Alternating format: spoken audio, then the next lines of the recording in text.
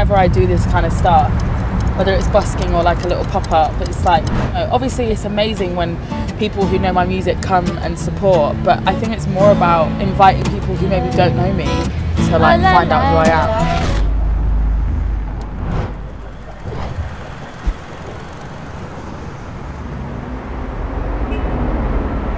I actually wanted to grab a juice. Okay. Is that fine? Yeah, it's perfect. How far can we go? We got plenty of time. We got until 3:30, so. Okay, let me just directions. Oh, let me turn my internet on. That would work. Okay, it's the other way. So why don't we go? I'm still figuring this out. This is 6th, right? Yeah. Why don't we go right on 6th and come back down? Okay.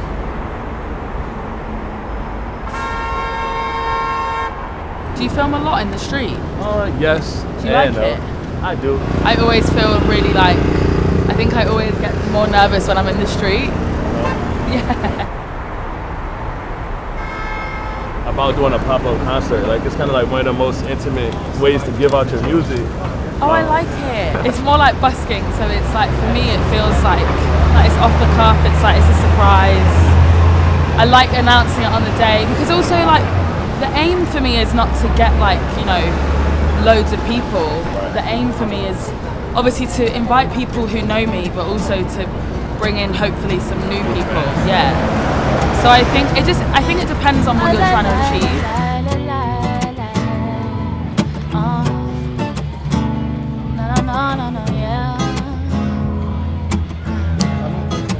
Now that I am sober, I take back what I said. I'm sitting with this love over. Boy, it's hurting my head. It's the middle of October. We just came to land. I'm just worried that there ain't no time left. Is that hard? Like, kind of giving like pieces of yourself to people? Like, since your songs are so like personal, is it hard to do? Like, when you first did it, you say you don't like people staring at you. No, I hate people staring at me. I've never been good at that though. But no, I've always found it really easy to be really honest and open. Mm-hmm. I think I just thrive doing that. So we're gonna go right here. Right. So I think I've just like always kind of thrived doing that and like, yeah, just being like 100% myself with everybody. And I think it was only natural that I kind of did that in my music, you know? So do you still get nervous? I mean, you've been doing this since like 2015? Earlier than that? I don't know, do I? Yeah, yes I do. But I still get nervous in like certain settings. Okay. So like if it's like a big thing that like a lot of people are talking about or like something that I'm really excited for, then I still get really nervous. Yeah, we've got one. Oh. Yeah, because then I can push a bit. Alright.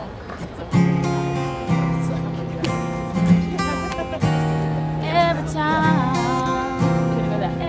Of course we're doing this on the hottest day. Like 95 degrees out here, sweating, walking. So I don't know what 95 degrees means. But it's 35. 30, yeah. 30 something Celsius.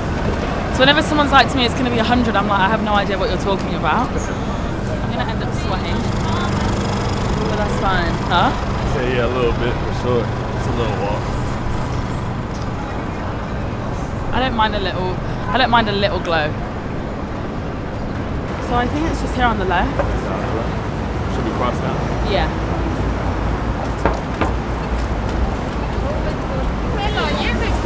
I'm gonna run in and grab a juice.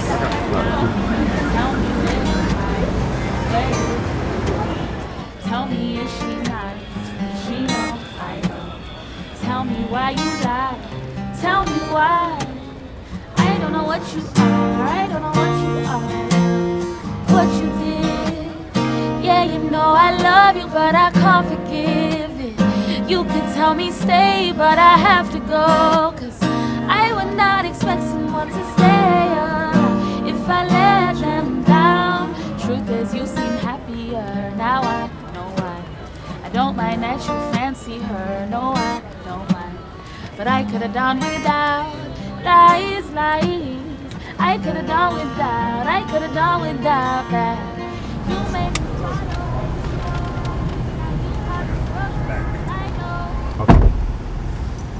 What inspired you to name your album IRL? Well, obviously IRL means in real life, and I think because it was an album that came from lockdown, like from the pandemic, I think it just made sense for me to like, I think I just wanted in real life experiences again, and obviously not being able to have that for all that time, because I think for us in the UK it ended up being close to a year of like not really getting to like, you know, do normal stuff. I mean, it was definitely 2 years in total, but the first year was pretty intense. So I think when I was making the record, the record is just about all of my IRL experiences over the last 3 years, really. And it just felt like the perfect title to be able to kind of talk about anything, you know? Hollywood made me think it was simple. I took it too literal. Now I understand. I thought you were growing up. Thought we'd have a real romance, babe. But all I got was plastic plans.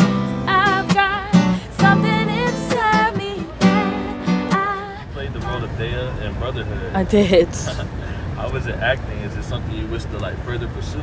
It definitely is. Acting's a different beast. I think people always assume that if you're like an artist, you'll be good at that. I definitely, when I was younger, I really wanted a career in acting. Probably before I wanted a career in music, I think acting was like my first love. But I don't know, it's scary. It's super scary, like playing different roles, because obviously my whole life, I don't think I'm ever playing a character. I think sometimes you can have artists who like are very different on stage to how they are at home, whereas I'm very much the same person, so I'm always playing myself, you know. So I think I would probably find it quite hard, but I would love to try it. For sure. I just don't know if I'd be that good. Did you train for that role? Did you do any classes, or did you just show up? I didn't. I had a song that the director wanted for the film, and he said to me, he basically asked me if I wanted to be in the film. For sure. And I was like, and I was like 17. I was like, I'm not sure.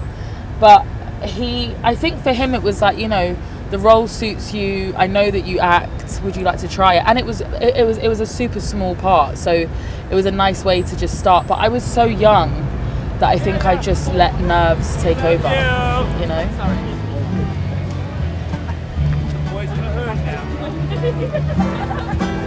I haven't projected like this in forever. Give a shout out. Ice cold water. I got it right here. I got one for you. Thank you. You got it? I got it. Thank you. You swear you're innocent, that's not the case. Any message that you would want to give to anybody like on the come up, anybody on a similar path, younger you? I would say, like, to be totally honest, I would say that this industry definitely isn't for the faint-hearted. I think you have to really know what you're getting yourself into, and not just about the kind of logistical side of things or like the contractual side of things, but just the emotional side of it too.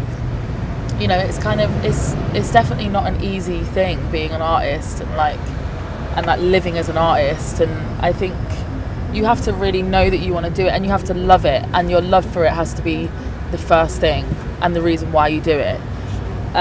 Because I think if I didn't love this, you know, with all the battles that can come with being an artist, I don't think I would have stuck around.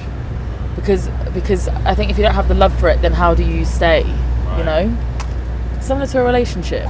If you don't really love that person, when you're going through all this shit, how do you stay around? You know, so I think you just have to love everything that you do.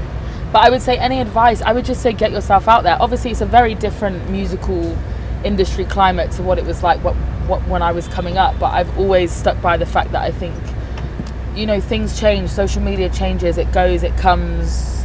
The apps change. What's popular last year isn't popular this year. So you have to just, I think you have to be consistent in getting your name out there and getting yourself out there. Feel it? We're going to see if this works. I'm going to sing a line, you're going to sing a line. But now you can't get away from it, okay? So, Jesus. I don't know how you guys deal with this here. Okay, we're going to go around the chorus. This should work, right? We're going to go. Once a cheat, always a cheat. 2, 3, 4. Once Once a cheat, always a cheat. Sexy. Okay. Once a cheat, always a cheat. 2, 3, and Once a cheat, always a cheat. second line. That's why I don't believe in what you're saying to What are some me. new things that you're looking to do? New goals? Anything you're looking to explore? You're gonna hate me for this answer, but I don't have any goals. Or So my I don't know. I think I've always been a kind of roll with the punches kind of girl, and like I don't know. Like anytime something great happens, I kind of have a moment of saying, how did I get here? Like I enjoy life that way, you know. So I try not to set myself goals, not because I don't have any ideas, but because I don't enjoy living that way. I don't enjoy like looking ahead that much. I used to a lot, and then I think what would happen was if I didn't reach those goals, I was disappointed. So now I think I just try and live and just hope that things are great. I think my only goal genuinely is that I don't lose my mind whilst doing this. Word, that's a you know, good goal. yeah. Let me introduce myself properly, though it's clear you already heard about me. When he told you about the breakup, did he blame me? Huh? Did he tell you I was crazy? But did he tell you all the times that he broke my heart and broke my mind? Nah, I bet he didn't. I bet he told you that he isn't that. What about your most fun moment in New York? Like, what's the super significant moment or fun moment that you can remember as an artist? I think it was my first ever show here. First ever show was at SOB's. And I think I was probably a bit scared because SOB's, to me, obviously not being from here, I've always known it as being a extremely iconic New York venue. And it almost felt like a rite of passage. Like when you come here for the first time, it's like the venue that everybody does. So I was excited about that. And like that show was, I think it was the first time that I got to really understand that like I have an audience here. And I think when you see that for the first time, it's always incredible, you know, just knowing that your music has traveled in that way. So I think that was my favorite time. I know it's hot, so thank you for sweating with me. But if anybody, I'm here. So if anyone wants to chat or take a pic or just say hi or whatever, have a hug, whatever, I'm here. I'm just gonna have a sip of water and then we'll do that. But let's go. Thank you.